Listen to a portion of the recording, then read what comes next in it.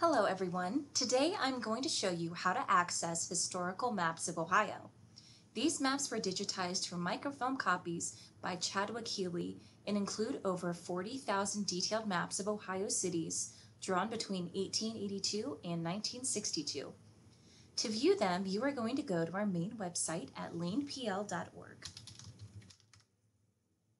Then under the Research tab, select Databases.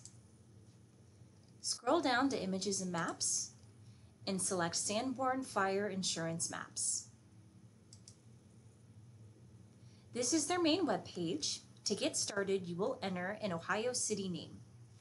I'm going to put in Hamilton, and as I'm typing it, you'll see that the cities will auto-populate, so you can just click here from the list.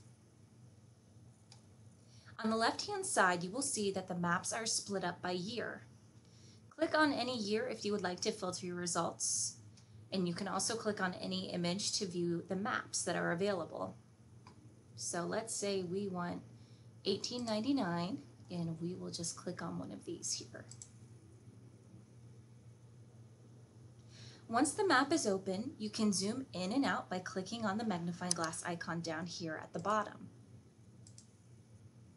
Once you are zoomed in, you can also use these arrows to move up and down the map and side to side.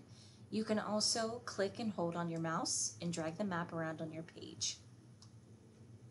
The stop button here will zoom all the way out of your map.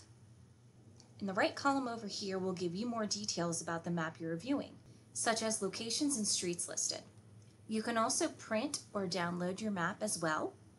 And if you hit print or download, it'll just open up in a PDF form here. And then if we go back and download full image, it'll download on the bottom of your screen here. So you can just hit save image as, and that will give you a space to save it on your computer.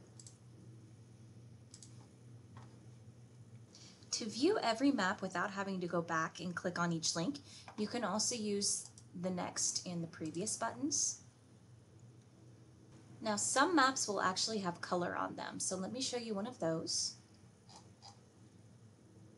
I will X out of the 1899 because I don't want that to filter anything. So this one right here has a link here for a full color archival version. So if you click on this link, it will open up a web page that has the full color version of the map that you're looking at.